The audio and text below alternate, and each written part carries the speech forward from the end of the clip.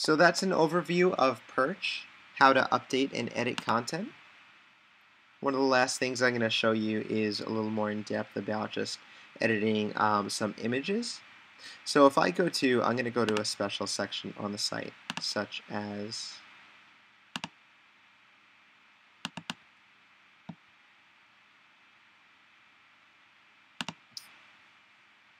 the bio section. So in this case, on this page, we have a background image. We have a picture of the individual. We have their name, their title, secondary line for title that's not in bold. Then we have some text to describe them. Now all the sites, or most of the sites, will work for mobile as well as desktop. And just a side note on that, the content on your mobile site is updated in the same place as the content on your desktop site. You're updating everything in one location so you don't have to manage a separate mobile website. And that's when you're dealing with us. So if I go back into Perch, if I want to update some of those bio entries, go to bio, and then I could see the region is bio entries here. Now, these are like those items, as I was talking about earlier.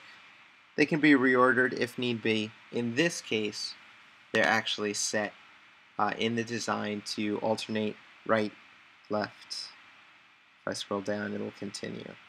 Right, left, like that on the desktop. So to control that, there's actually this little drop down for right and left. This is something custom. You know, there may be some things on your site that are custom just like this. And in which case you want to take into consideration, and these will be pointed out to you, but you want to take into consideration something like this and say, okay, if I change this to left, it's going to flip the design a little bit because, or it could be a lot, because in this case, let's say I wanted to change this and place this over on the right instead of the left. Well, that's kind of defeating the purpose of this image, because this is set up where the individual is on the right hand side, but her content is on the left. If I swap this on the right, that's going to be covering her. You're going to see kind of background people, not the center focus of this image, and that's not what we want. So you want to take things like that in consideration and see what's best for the piece of content that you're dealing with. But if we just look at the content straightforward, there's a first name, there's a last name, the title 1, that's the line that was bolded, there's a title 2, there's some bio and description, and this is pretty much straightforward text here. Okay, and again, I do want to show you a little more with updating images, so I am going to jump to another page, which is media. If I go to media gallery items, there's another section of the site.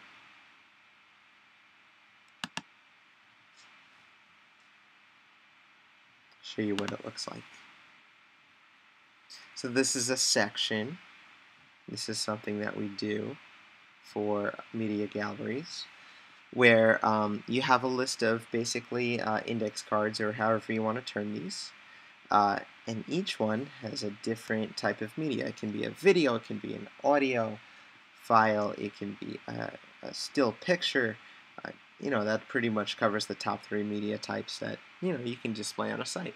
So this is nice because it displays kind of a gallery all in one, but not your typical gallery where you're continually scrolling. Maybe you can't find the content that you need. This is very dynamic in the sense that you can run filters here and drop down your media type, and you can view all media, which is default. Or let's say I just wanted to view the audio. Now that changes the view. This is all the audio files. I can click on one. That audio file will load and start playing. I'm going to close that out for now. You can do that with, drop that back down, and let's just show video files. Again, these are cards, right? So you click on one, the video starts playing. In this case, there's also categories tied to these media items. So if we wanted to view all the dances, and there's 2 of them, and we can do that.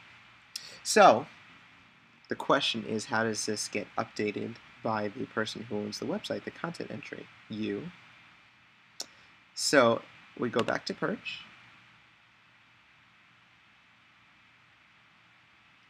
And again, these are a list of items, so they can be reordered for the way that you want them to show up by default, as we went over earlier. I'm not going to go back to that for now. But we can update the title, we can update what type of content it is, but usually for something like this, you're not going to be doing a lot of updating unless it's, oh, I accidentally misspelled that title, or I want to get rid of that. So when we're dealing with something like this, most of the time we're going to save and add another. Now we just scroll all the way down again, we have a new section here. So let's say I wanted to upload an image. In that case, you can click on, just come back one more second. If you wanted, you can really enter these in any order that you'd like. If you wanted to say, okay, let me make sure I have that image first. You click that link.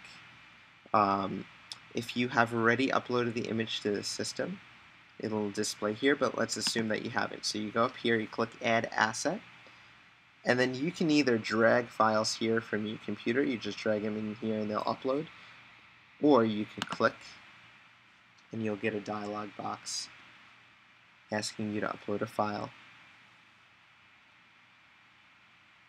We'll just give this a minute to load. Usually it won't take this long.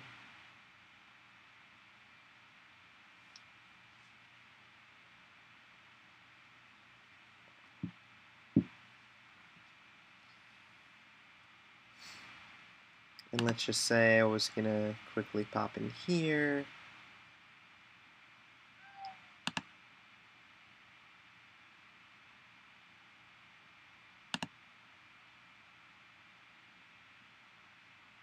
Just want to make sure that's good.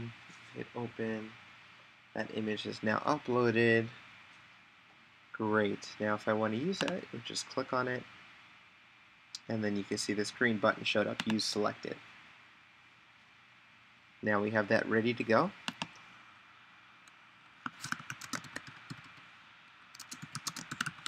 I'm going to enter a title in there. I'll say that this is a photo. I'll give it a category of photo. All photos should get a category of the same. These other categories will pertain to whether it's an audio or a video file. And this will be customized based on your site. This is only for audio and video, this media type, media ID. And that's something that will be gone into detail if that applies to you. We can save. And if I come back to the media page, I refresh, now that image is showing up right here as we planned. Great, nice and quick, simple, nice and easy. I'll close out of that. Now if we wanted to do a video, in this instance, I'll come back to Perch, save and add another. You can do it right there. It says updated, so I know another one's added. Now again, remember, when you save and add another, just scroll all the way down and you'll have a blank entry here. So I want to add a video. Let's say the category is going to be about, now for this instance, it says video is using Vimeo. Now that's a platform like YouTube, such as this. So each video page on Vimeo has a URL, a link, if you go to the top address bar here, that has a number at the end. So what we need to do here is we just copy that number, come back to Perch, paste that as the media ID, give it a title, let's say about DDM. And it does not need an image because, again, the video is the content. This isn't an image. We only choose image if we want to be type photo. So I'll go ahead and click Save. That's been updated. Come back to the page, refresh. And if I just choose the drop down for video, here it is. Here's the entry that I just made. Come set your rule. And that plays. Okay, so that's how to update media. That is a thorough overview of Perch CMS, updating content on your website, how to do so. If you have any other questions, feel free to contact us and we'll be happy to reach out and help. God bless.